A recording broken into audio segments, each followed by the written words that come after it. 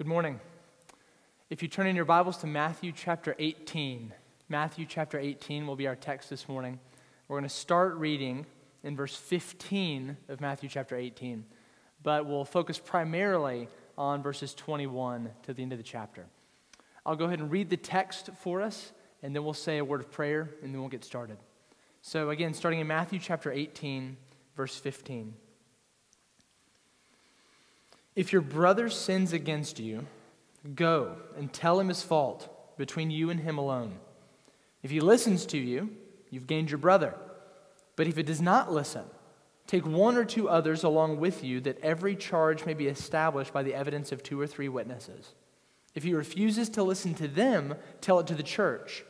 And if he refuses to listen even to the church, let him be to you as a Gentile and a tax collector. Truly I say to you, whatever you bind on earth shall be bound in heaven, and whatever you loose on earth shall be loosed in heaven. Again I say to you, if 2 of you agree on earth about anything they ask, it will be done for them by my Father in heaven. For where 2 or 3 are gathered in my name, there am I among them. Then Peter came up and said to him, Lord, how often will my brother sin against me and I forgive him? As many as 7 times? Jesus said to him, I do not say to you 7 times, but 77 times. Therefore the kingdom of heaven may be compared to a king who wished to settle accounts with his servants. When he began to settle, one was brought to him who owed him 10,000 talents.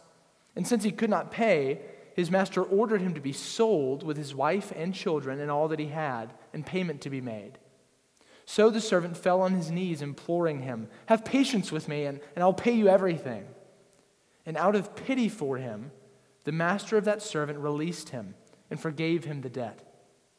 But when that same servant went out, he found one of his fellow servants who owed him 100 denarii, and seizing him, he began to choke him, saying, pay what you owe. So his fellow servant fell down and pleaded with him, have patience on me, and I'll pay you. He refused, and went and put him in prison until he should pay the debt. When his fellow servants saw that what had taken place, they were greatly distressed, and they went and reported to their master all that had taken place. Then his master summoned him and said to him, you wicked servant, I forgave you all that debt because you pleaded with me. And should not you have had mercy on your fellow servant as I had mercy on you? And in his anger, his master delivered him to the jailers until he should pay all his debt. So also, my heavenly Father will do to every one of you if you do not forgive your brother from your heart. Let's pray. God, we are thankful for your word. We are so thankful that you have not remained a mystery to us, but you have revealed yourself to us in your word. Now, God, we ask that your Holy Spirit would help us to understand what has been written here, to understand the words of your Son, so that we could be people who forgive. We could be kingdom of heaven people. So God, please work a miracle as the word of God is preached this morning. In Jesus' name, amen. So we've got Matthew chapter 18, 21 through 35 in front of us. It's going to be the main text that we focus on this morning. We read the first part just to give us some context as to what came before this passage, but we're going to be focusing on mostly the parable and then the material that's immediately before and immediately after the parable. So I've split this into 4 sections, and these will just serve as headings to kind of organize our time through this text. First, we'll look at Peter's question, the question that Peter asks at the beginning of the text. Second, we'll look at Jesus' direct response to Peter's question. Third, we'll look at the parable itself, the parable of the unforgiving or the wicked servant, it's often called. And then fourth, we'll look at the conclusion that Jesus offers for this parable. After we get through the text, we'll take a brief moment to ask 2 or 3 questions in terms of application of this text. But let's begin. So first, looking at Peter's question, I think it'll be helpful first to take a moment to kind of figure out where we are in Matthew's gospel.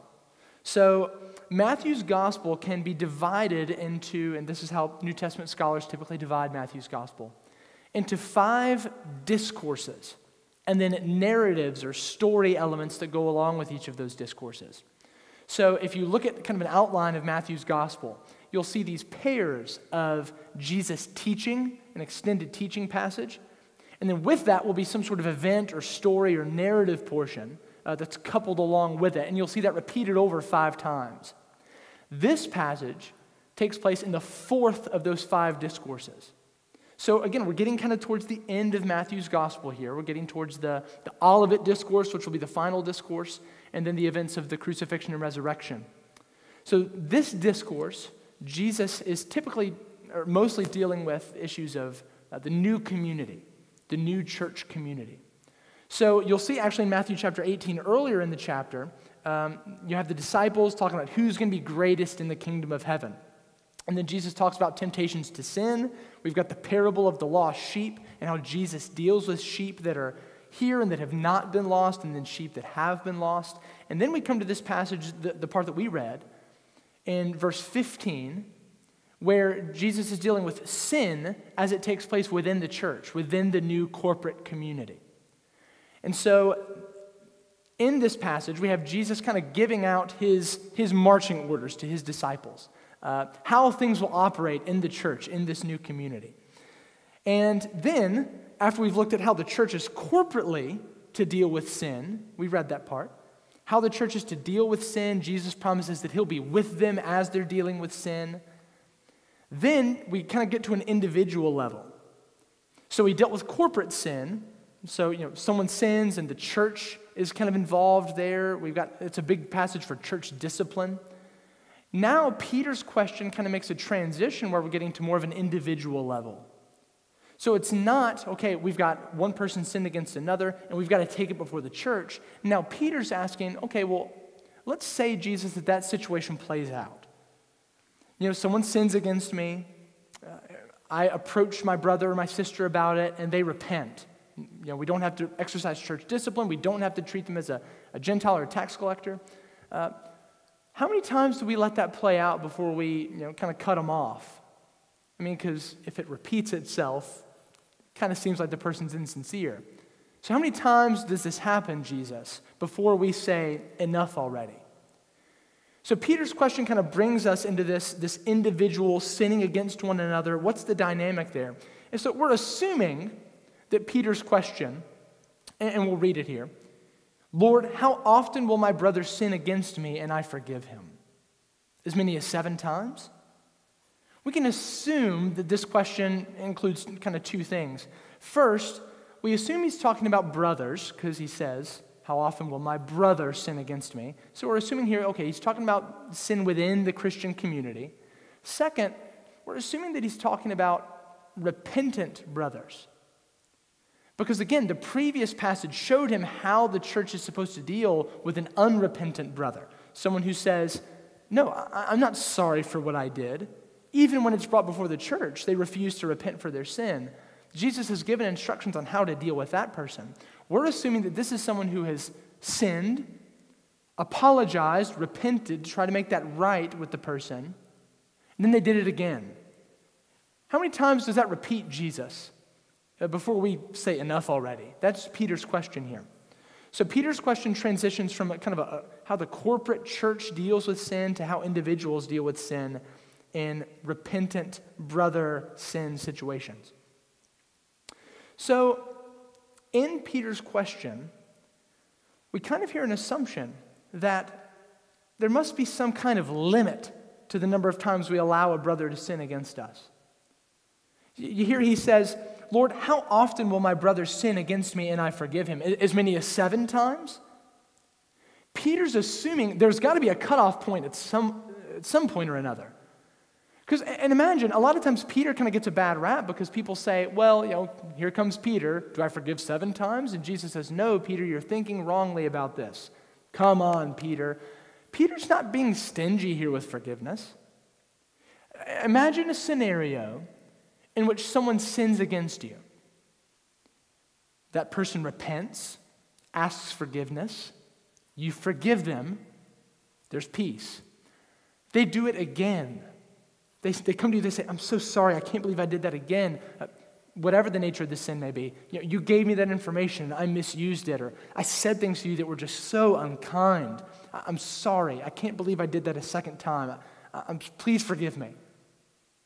Okay, fine, I forgive you. Forget about it. They do it a third time. Now, at this point, we kind of start to want to draw a line and say, okay, apparently your repentance, your apologies are insincere and hollow because you apologized, I forgave you. You apologized again, I forgave you again. Here we are a third time. Come on, man. Let's get it together. But I'll forgive you. A fourth time? A fifth? A sixth? A seventh? 7 times to be transgressed by someone, to have that person apologize to you and for you to forgive that person. That's no small feat. So I don't think Peter's being especially stingy with forgiveness here. I think Peter is going above and beyond what normal people would say is reasonable for forgiveness in interpersonal relationships. I think Peter is giving a big number here with 7, not a small number. And so I don't think we should look at Peter as being stingy or unforgiving in this question that he's asking. I think Peter's giving a lot of slack, giving 7 times. Well, let's look at Jesus' response. So we've seen Peter's question. 2, Jesus' response. His response gives us our first opportunity to kind of stop and do some reflecting here. Jesus says, I do not say to you 7 times, but 77 times. So, as every preacher, I think, has ever said when dealing with this text, obviously Jesus doesn't literally mean 77 times. After that 77th time, you're done. That's not what Jesus is saying here. In fact, I think we have an idea of this in another instance, in another gospel, where Jesus says something similar. It's not the same instance, because this parable that we're going to look at only takes place in Matthew's gospel. So this isn't like a parallel passage. This is something else that Jesus says in a different place. In Luke 17, Jesus says, if your brother sins, rebuke him. And if he repents, forgive him. Well, that's an easy step-by-step process, right? Someone sins against you. How am I to handle this? Well, let me approach them about it. We have Jesus saying that in both places. And if my brother or my sister repents, Jesus has very clear instructions for me. Forgive. Listen to what he says next. And if he sins against you 7 times in the day and turns to you 7 times saying, I repent, you must forgive him. So you hear what Jesus is saying here. Think of the thoughts that arise in your heart when someone wrongs you, apologizes, turns again, wrongs you again, and apologizes again. 7 times in one day. And Jesus has a sense of that. That's why in Luke 17, I think he includes that word must. Because he knows that's not our natural inclination. Our natural inclination is after the 3rd time, maybe the 2nd time perhaps, some people even the 1st time, to say, no, okay. You know, we've had this conversation already, today, twice, so you're done. No, Jesus says, if he turns to you 7 times in the day and says, I repent, you must forgive him. And again, I don't think Jesus is giving us some sort of standard here to say, okay, after the 7th time in one day, we're done. So some sort of 49 times or 7 times in one day, sorry, pal, it's over. No, I think what Jesus is commending Peter to do here is to stop keeping count altogether. I think Jesus is saying, Peter, be done with counting the wrongdoing of your brothers. Enough with the 7 times. Those 7 is a generous number. 77. 177. 7,077. Be done with counting. So, I think this is just another way of Jesus saying, Peter, love your neighbor. Because when the Bible gives us an idea of what love is, we go to 1 Corinthians 13, often read at weddings. Why? Because it gives a true picture of what love is in the Bible.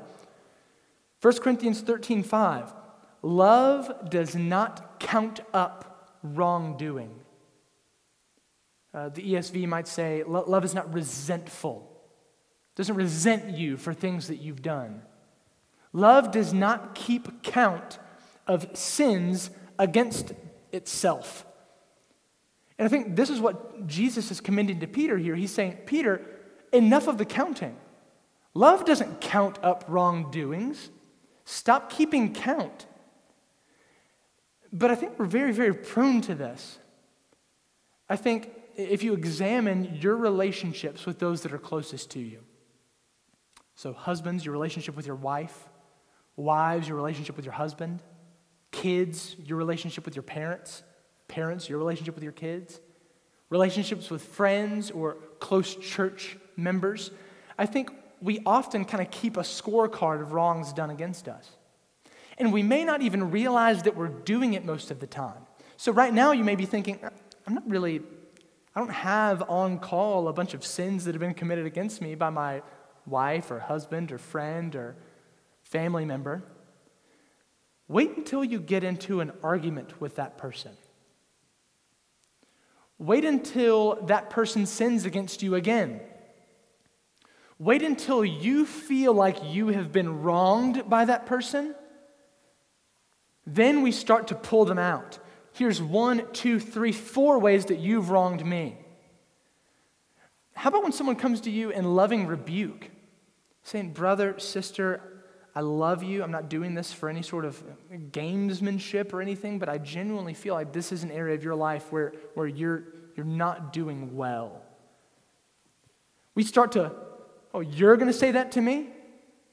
After you did this and that and this? I can think of 3, 4 ways in which you need to be the one working on that, buddy, not me. That's what our heart tends to do. You ever notice that in yourself? Is that a reflex you have? Whenever you feel like you are being wronged, unjustly accused, we immediately want to pull up the failures of the other person. That's what Jesus is referring to here. What are you doing? You're keeping count. You're keeping score. I do it. I think many of us do it. I think it's a natural inclination of the human heart. But according to Jesus, that's not what Christians do. That's not what love does. Our temptation is to pull up those things in some sort of heated conversation or any case in which we feel like we've been wronged in order to vindicate ourselves by pulling the other person down. Saying, hey, how are you going to approach me about that when you're the one that... And we list.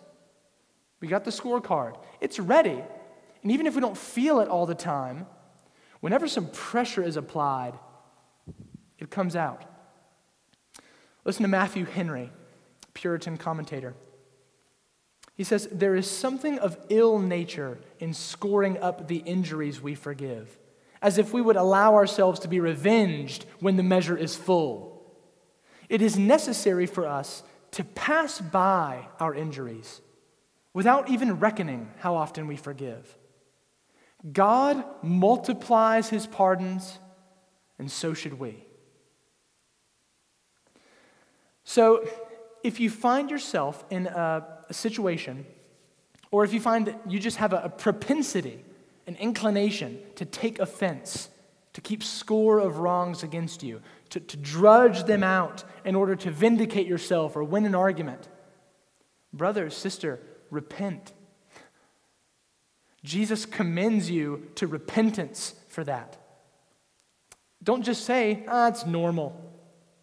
No, even if you don't say it to the person, but you find that your heart pulls them out anyways, even if you don't communicate them, you just think them, brother, sister, the Lord sees. The Lord knows your thoughts. And imagine if he were to do that with us. We go to him, having wronged him for the 1,000th time. We repent, we want forgiveness, we want restoration. Imagine if he were to pull out a list of our wrongs. We would be buried under a litany of sins that his omniscience could recall in that moment. But he doesn't. Because he doesn't remember them? No. Well, in a sense, he doesn't. Because he doesn't know what we've done? No, he knows better than you and I what we have done. But because he loves us.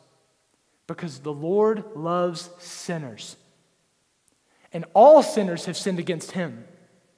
All sin against anyone is sin against Christ, and yet he does not keep count of wrongs for those who come to him in repentance. So brother, sister, let us be like our master in this. He says, come, repent. I'll forgive. I'm faithful to forgive. He practices what he preaches in this text. He doesn't keep count of our wrongs, so we should not keep count of the wrongs of our brothers and sisters when they repent. Instead, let us keep count of their graces. Imagine that instead in your dealings with that person closest to you that you tend to do this with. That instead of being able to quickly recall their wrongs, you have on call the ways in which God is sanctifying them. Brother, thank you for bringing that up to me. And I just want to say, I have seen so much of the Lord's grace in your life. Even in this, coming to a brother and rebuking them for something that you think that they've done wrong, that's hard to do. This is an evidence of God's grace in your life. So thank you, and let me internalize this and think over it. But I'm sorry if I've wronged you in any way. What a different way to act. What a way that's becoming of a Christian. So I think that's what Jesus' response commends for us. I think that Jesus wants us to be done with the scorecard, done keeping count, done with the habit we have of pulling up the wrongs of other people whenever we feel we have been wronged. So this is obviously a total reorientation of Peter's idea of sin and forgiveness within the body of Christ. And in order to illustrate this, he gives a parable. So, number 3. First was Peter's question, how many times should I forgive? Jesus' response, I say to you 77 times. Now, to illustrate this, Jesus gives us a parable. I'm not going to spend a lot of time, honestly, in the parable itself. I want to give a couple of remarks about parables, and then we'll make a couple of notes of significant things in this parable. So let me read the parable portion again for us one time. Jesus says, therefore the kingdom of heaven may be compared to a king who wished to settle accounts with his servants. When he began to settle, one was brought to him who owed him 10,000 talents. And since he could not pay, his master ordered him to be sold with his wife and children and all that he had, and payment to be made. So the servant fell on his knees, imploring him, have patience with me, and I will pay you everything. And out of pity for him, the master of that servant released him and forgave him the debt. But when that same servant went out, he found one of his fellow servants who owed him 100 denarii. And seizing him, he began to choke him, saying, pay what you owe. So his fellow servant fell down and pleaded with him, have patience with me, and I will pay you. He refused and went and put him in prison until he should pay the debt. When his fellow servants saw what had taken place, they were greatly distressed, and they went and reported to their master all that had taken place. Then his master summoned him and said to him, you wicked servant, I forgave you all that debt because you pleaded with me. And should not you have had mercy on your fellow servant as I had mercy on you? And in anger, his master delivered him to the jailers until he should pay all his debt. So when we approach parables can be tricky. They can be hard to understand. And I think one of the things that we often do incorrectly when we approach parables is we start trying to make point-to-point connections between the parable and things in the real world. So we can be helped in this by just looking at the immediate context. So what comes right before the parable? What comes right after the parable? These are often very explanatory concerning what the parable's about. What's the point of this parable? And so this parable is sandwiched by 2 of these explanatory remarks. First, we have the exchange that we just looked at between Peter and Jesus.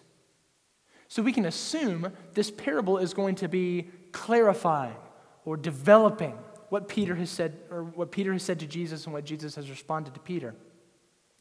Also, at the end of the parable, we have an explanatory remark from Jesus as well. The so also, sort of a likewise, just like in the parable, so also my heavenly Father will do to every one of you if you do not forgive your brother from your heart. Both of those sort of sandwich this parable and give us explanation about what the parable's about. We don't have to go through the parable trying to dig up, okay, what is this referring to? What is that referring to? And that's just a general practice with parables. We don't need to find point-for-point corollaries between everything in the parable because that's going to lead us to some confusing conclusions.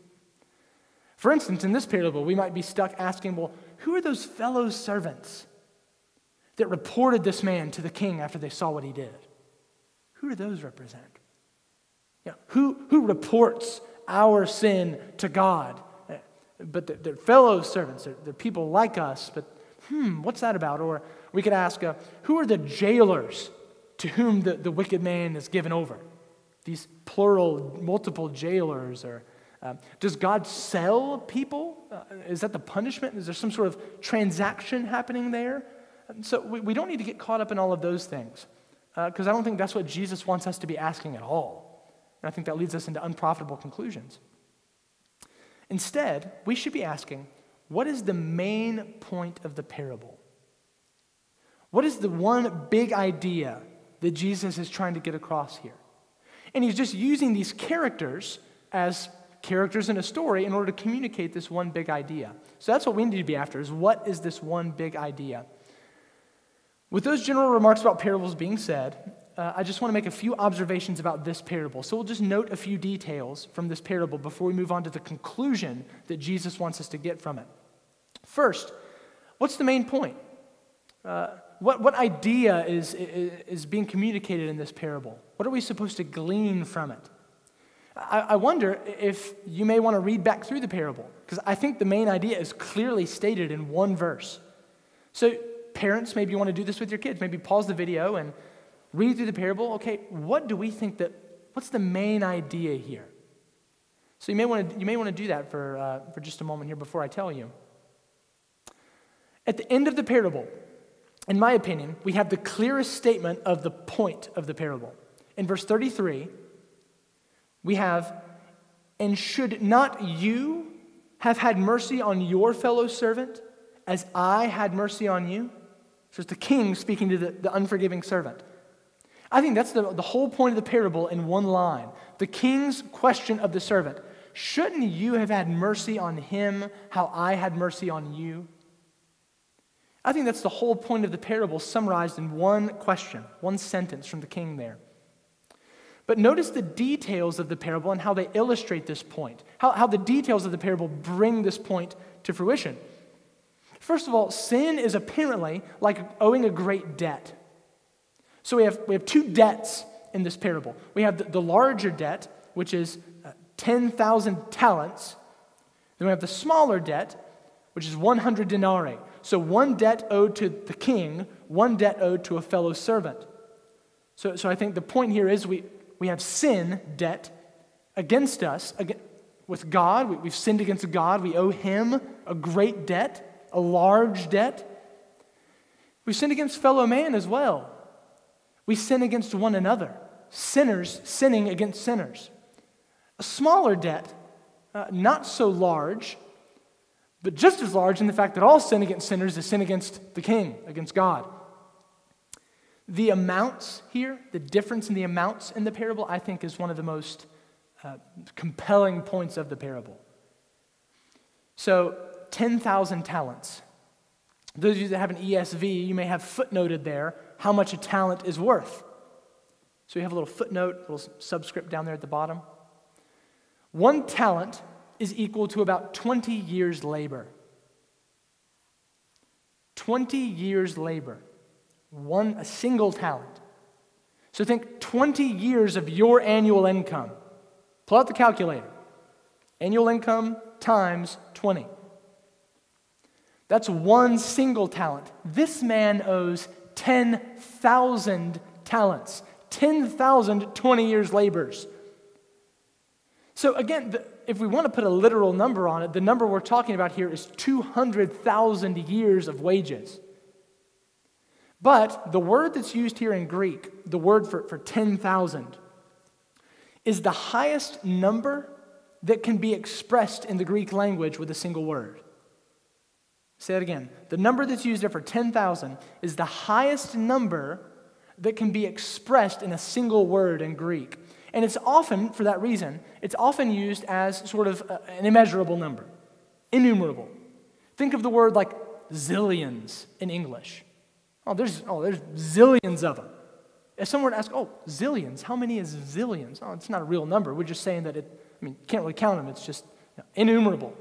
That's what's happening here. The point isn't, again, the literal number, just like it wasn't the literal number with Jesus' response 77 times.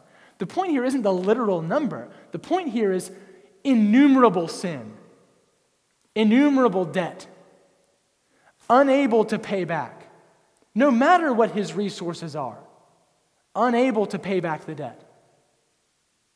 Versus 100 denarii. So denarius is, think, a day's wage. So 3 months and some change of wages versus 200,000 years of wages. This is the disparity, the difference that Jesus is trying to highlight between the sin that has been done against us, the 100 denarii, and the sin that we have committed against God. So just reflect for a moment.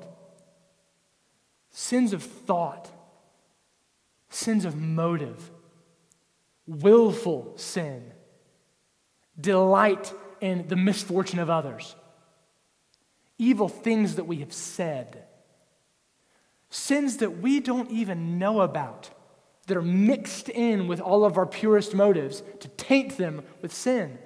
All of these things for the years and years of your life are just adding up a great innumerable debt against the king. Interesting here that Jesus is picturing God as king. That's a very Matthew sort of concept, king and kingdom. But our sin is like a great debt that we owe to a king, a debt that we will never be able to pay back, even if we had the resources, and even so, we have nothing with which to pay. Note also what moves the king to forgiveness. One word: pity. The king felt pity for this man. Nothing good in the man, nothing the man can offer, but because of the pity that the king feels, he disregards the servant's debt. He forgives it. Don't even worry about it. He doesn't say, all right, fine, I'll give you the opportunity to pay me back. The king says, your debt's forgiven. Go freely. Can you imagine the weight that must have been lifted off the servant? Thousands of lifetimes of servitude forgiven. Go and be free. The king even disregards the servant's offer to pay it back. The servant didn't ask for forgiveness. The servant said, just be patient. Just wait a little longer. I'll pay you all I owe. He's not going to be able to pay what he owes. The king knows that. So the king disregards that offer. You don't have to, you're forgiven. What great grace. And yet, the servant does not show the same pity when he is in the same situation with an infinitely smaller debt. So clearly, the point of the parable has been shown. Remember our main point, verse 33. Shouldn't you have had mercy on your fellow servant the same way I had mercy on you? Don't you realize that the magnitude of mercy that has been shown you, and you're not going to show mercy to him for 3 months and some change? So the point of the parable has clearly been shown. Now, finally, we've seen Peter's question. We saw Jesus' response. We saw the parable itself. Let's look at Jesus' conclusion. What conclusion does Jesus draw to this parable? Notice the first line of the parable in verse 23. Therefore, the kingdom of heaven may be compared to a king who wished to settle his accounts. The kingdom of heaven may be compared to this. Common language in Matthew's gospel, as in, if you are like this wicked, unforgiving servant, You have no part in the kingdom of heaven. This is not what kingdom of heaven people are like. My heavenly Father will deliver you over for punishment if you don't sincerely forgive your brother from your heart. But if you're like this wicked, unforgiving servant, my heavenly Father will do to you exactly as was done to him by the king. This is extremely significant. Let me read his words. Jesus says, I'll read the last part of what the king did. And in his anger, the king, the master, delivered him over to the jailers until he should pay all his debt. So also my heavenly Father will do to every one of you if you do not forgive your brother from your heart. I don't want to soften Jesus' words here. Even though when we hear things like this, and things like this are common if you've spent much time in the Gospels. Jesus says the same thing about lust. If your eye causes you to sin, if your hand causes you to sin, cut it off. It's better to go into life maimed than with your whole body to be cast into hell. Jesus uses this sort of language pretty frequently in the Gospels. And so our first impulse shouldn't be to systematize it away. We should let the words of Jesus rest on us there. And even notice the escalation that Jesus gives. In the parable, forgiveness is just a transaction. You owed me money. I forgive your debt. That's forgiveness. I'm not going to collect the money. It's pretty clear what forgiveness is in that situation. Jesus escalates it, as he often does, to the heart level of things. Jesus says, my Father will do the same thing to you if you do not forgive your brother from your heart. So insincere forgiveness doesn't cut it with Jesus here.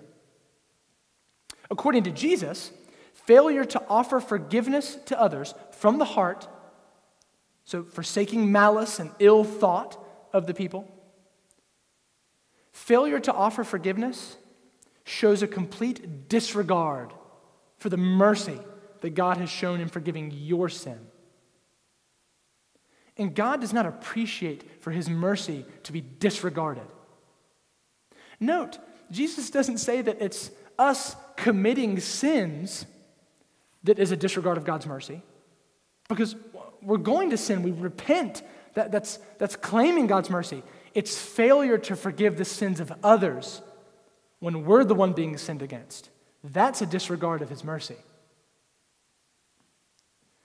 Benjamin Keach, an early Baptist theologian, says that withholding forgiveness will be two things: an evidence to our souls that God has indeed not forgiven us, as well as a bar against such forgiveness. So unforgiveness, unforgiving spirit, it evidences we have not ourselves understood or taken advantage of the forgiveness that is offered by God. And two, unforgiveness is a bar against us ever taking advantage of such forgiveness.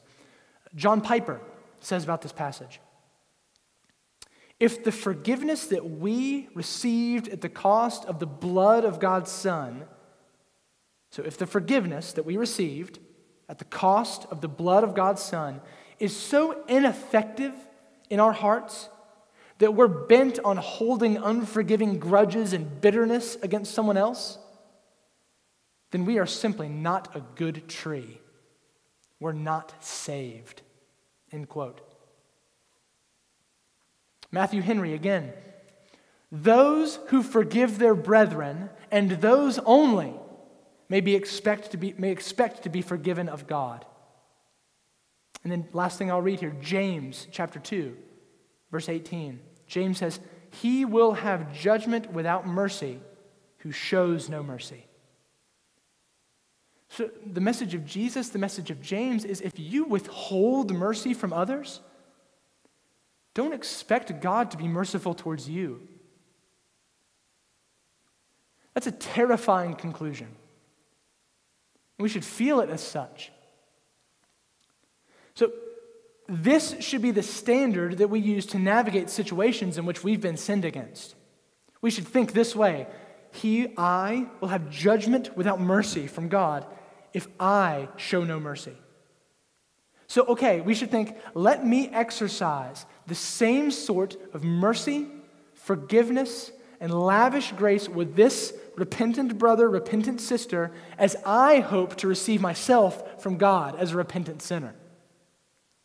Let me imagine the grace, the mercy, the forgiveness that I hope to be shown by God on the last day, and duplicate that as best I can with my wife, husband, brother, sister, friend, church member. We should seek to duplicate, to replicate the forgiveness that we have received and hope to receive from God as we are dealing with people who have sinned against us. I think that's Jesus' conclusion here. And to do less is to evidence that you have no place in the kingdom. Kingdom of heaven people are forgiving people.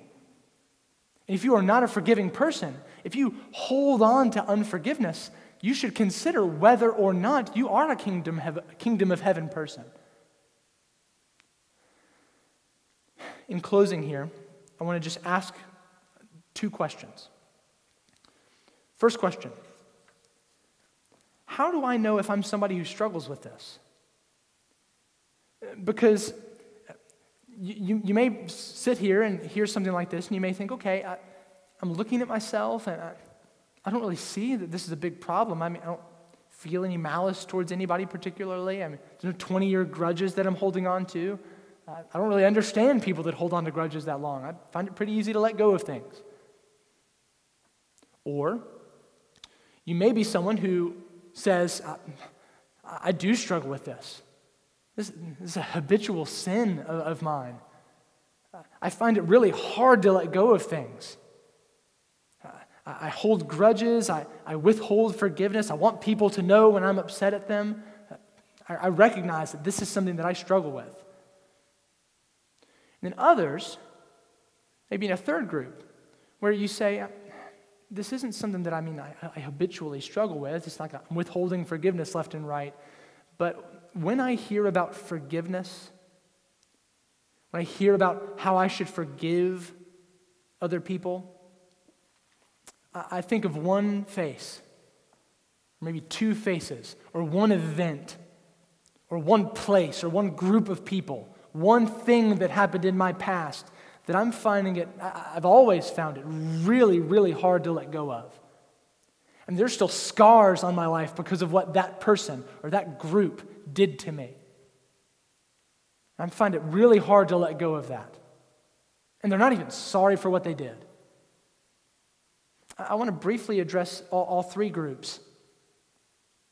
First, those of you who say, I don't really see this as something that I struggle with. I mean, there are other areas in which I really do struggle. I'm not trying to boast or anything, but I just think this is an area in which God has graced me that I don't really struggle with holding grudges against people. With a sin like unforgiveness, we tend to think, well, sitting here right now, I don't feel malice towards anybody, and I don't know of any decade or 20 or 30-year-long grudges that I've been holding on to, so I guess, no, I don't really struggle with unforgiveness. But how about in the moment when you're wronged? Your wife, your best friend, your husband, a family member wrongs you, genuinely wrongs you in a way that makes you upset, frustrated, maybe even feel betrayed.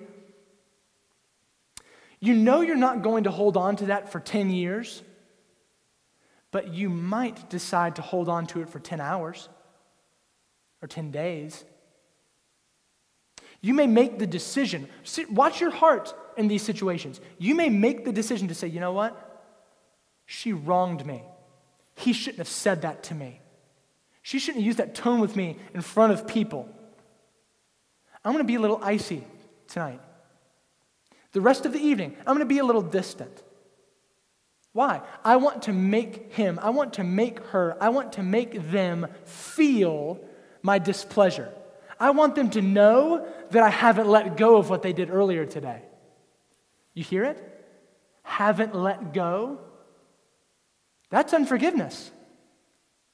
That's willfully choosing to not extend mercy and grace when you have been extended infinite mercy and grace. And I'm not just pointing at you. I do the same thing. How do you think I'm able to describe that situation other than I know those thoughts in my own heart? We do this. So don't just think of unforgiveness as some big, grand thing. But when you, I want to let them know what they said to me a couple days ago, I'm not over that yet. I want them to feel my displeasure. It's unforgiveness. It's the same strain of unforgiveness that Jesus has highlighted here. It's present in big, grand, colossal situations. It's also present in those little, tiny situations, and we should repent. We shouldn't give those thoughts a place to land in our hearts, because we may find that they'll breed more like them if we allow them to stay. Those of you who say, yeah, other group, second group, you may say, you know what, I see this as a problem. I genuinely do. I really do have a hard time with holding grudges. Or maybe in what I just described, you now say, oh goodness, I do have a problem with forgiving people. I don't hold on to it for 10 years, but I hold on to it for 10 hours, for sure. I'm not going to go to bed on my wrath maybe, but I'm going to make them feel that displeasure until bedtime. Then maybe we'll have some sort of apology if they come to me first. Repent. Repent. Go to Jesus and ask forgiveness for being such a hypocrite, because that's what we are when we do that. We are hypocrites. We are very content to accept mercy, but unwilling to extend it. So repent, and then show to others the same mercy that Jesus shows you when you repent. The third group, those who have one event, one person, one horrific thing that was done to me, a way that I was misused or somehow I was treated wrongly. Lingering unforgiveness. Two brief preface comments.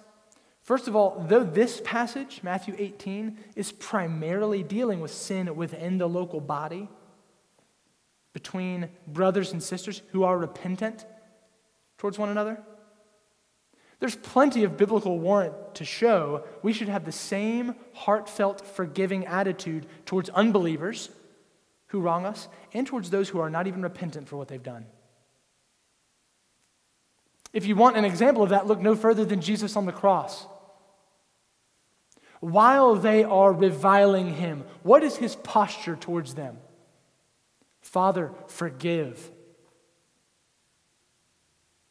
Second preface comment. There's a difference in forgiveness, as Jesus describes it here, and relational reconciliation. Here's what I mean by that. So, for instance, you can forgive someone who commits murder without going to the judge and saying, hey, they should be set free, they should be loose in society again. You can allow and even encourage the state to give the necessary consequences and necessary justice for certain actions that have been done while still forgiving the person from your heart and holding no ill will or malice toward that person. So don't think when we're talking about forgiveness for some group or some person that has wronged you in a severe way, the nature of that sin may call for irreparable change in the relationship, but that doesn't preclude forgiveness. In that situation, those of you who find yourselves there, imagine the most colossal wrong that could possibly be committed against you. The worst thing humanly possible. Consider that merely by the fact of you being a creature and God being the creator, that wrong, that colossal, huge, can't get worse sort of wrong against you does not compare to a single sin, much less the amount of sins that you have committed against your Creator. And I don't say that to you to be harsh. I say that to you to set you free. That the sin you have committed, consider, brother, consider, sister, that the sin you have committed against God is qualitatively different than the sin that's been committed against you. It's qualitatively worse. It's also quantitatively worse. Maybe this group sinned against you 12 times or 100 times. It's yet to be a drop in the bucket of what you, brother, sister, have done against your God. And you have not shown that person nearly the mercy and grace that God has shown you. They don't have nearly the reasons to be kind towards you and amiable towards you as you do towards God, as I do towards God. So consider how different the sin that they have committed against you is from the sin that you've committed against God. And we see that in the parable, right? 200,000 years versus 3 months and a little bit of change. You may feel, person in that situation, that you're the victim. You're not like that unforgiving servant. He was in the wrong, clearly the guy in the parable. But in my situation, I was the one wronged. And that's true. Remember Peter's question. We're talking about sins against me, sins against you. Brother, sister, you were sinned against. But by refusing to grant forgiveness, by refusing to lay down the malice and ill will that you may feel towards that person or that group,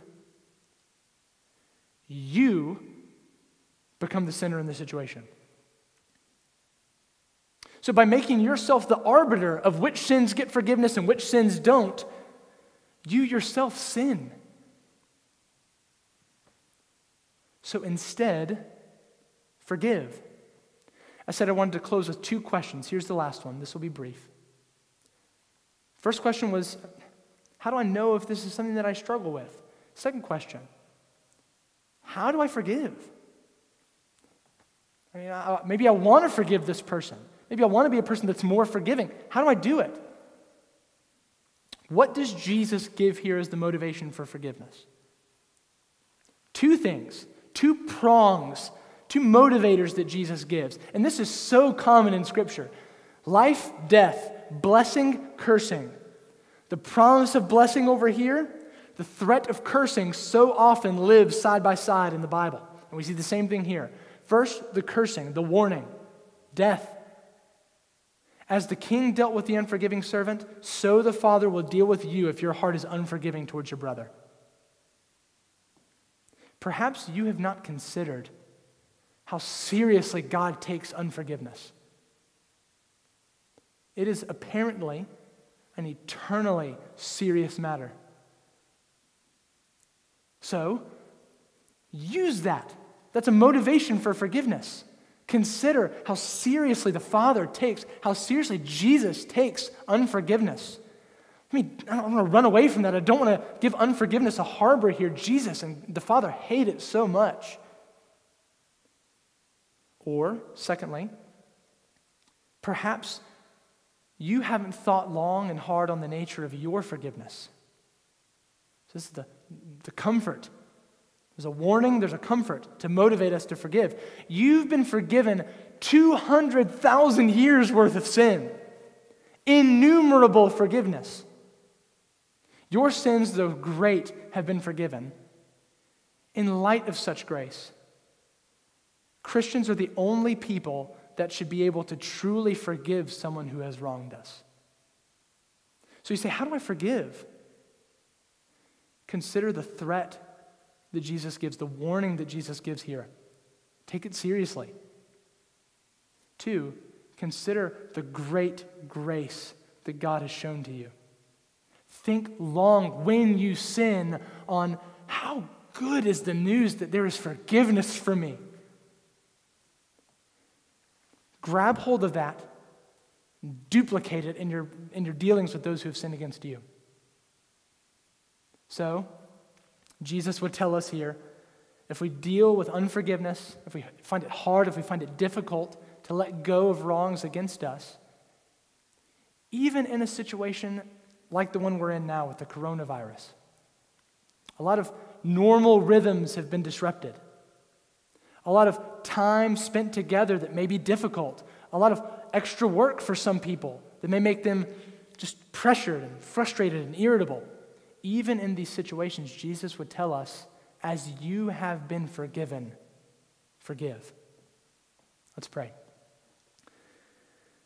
God, we thank you for the forgiveness that's offered to us by Christ. We thank you that we have a way to live peaceably with others, even those who wrong us. God, thank you so much for the forgiveness we have from Jesus. Enable us to forgive as you have forgiven.